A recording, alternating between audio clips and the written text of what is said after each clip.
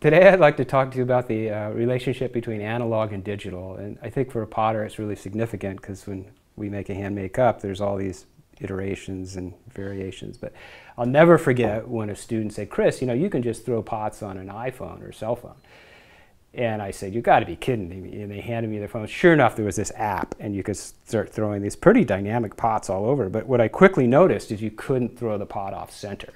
And that's sort of the most elemental aspect of learning how to make a pot, is to get it on center, and then oftentimes people want to get it off center and so forth. So I became really intrigued with this relationship between analog and digital, and I didn't even know what the two words meant, and I started trying to look them up and research. And analog basically is anything in nature. It's like your blood flowing or sweat or the sap in a maple tree flowing, whereas digital is comprised of zeros and ones, and it really is all the electronic gadgetry we make for communication.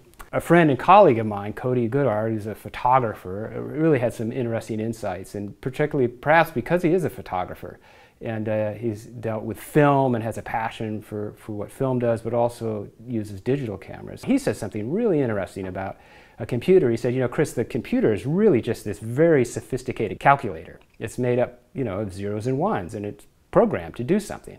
And it's somewhat limited by those programs. And not to diminish what computers can do, obviously they're amazing, but they're different than the analog in some way." And for me, I've always remembered a quote by Milan Kundera about chance in the hand. And he said that chance and chance alone has a message for us. Everything that is expected, repeated, or planned is moot. Only chance speaks, and we read its messages the way gypsies read the images of coffee grounds at the bottom of a cup. So I think there is something particularly revealing about chance and vulnerability in that sort of creative process. I guess there was a particular moment that was very powerful for me in terms of the computer, where I was receiving a message, and it was a very sad message about a friend that had passed away, and I was reading the eulogy, and sort of uncontrollably some tears fell off my cheek and fell onto the computer screen. And I noticed that the computer screen was pixelating because of my tears. And it seemed magical in some way, that there was this marriage, if you will, between these two worlds of feeling and this amazing machine or tool, the computer.